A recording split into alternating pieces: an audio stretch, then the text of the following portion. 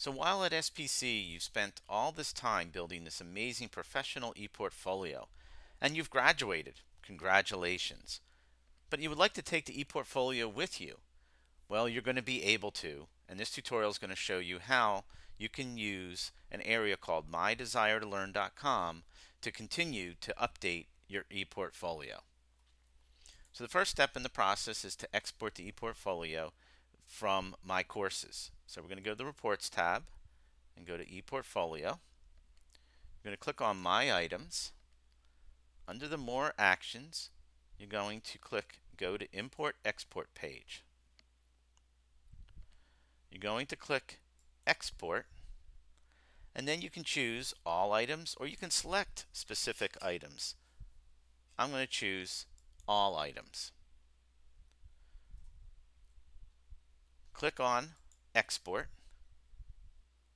and then you can click on this View Progress of Export page to be able to get to the zip file. Once you have the zip file is done, it'll be ready for downloading. Go ahead and click on it. Now, depending on what browser you're using, you may have a different dialog box. The most important thing in this particular case is to click Save.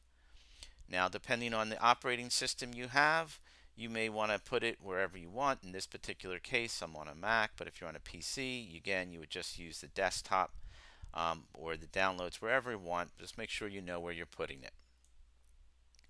Now you can click Close. Now you need to go to the mydesiretololearn.com and create an account, what's called an Edentity account. Once you do that, when you come to the My Desire to Learn, you'll actually enter the username and password you just created and go ahead and click on Login.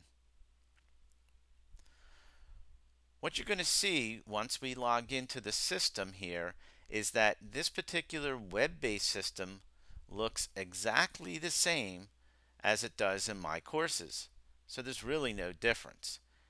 You're going to go ahead and click on My Items, and now you're going to go ahead and click on More Actions and go to the Import Export page.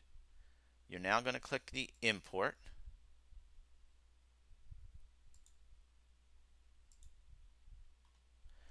You're going to browse for the file. In this case, I put it in my downloads.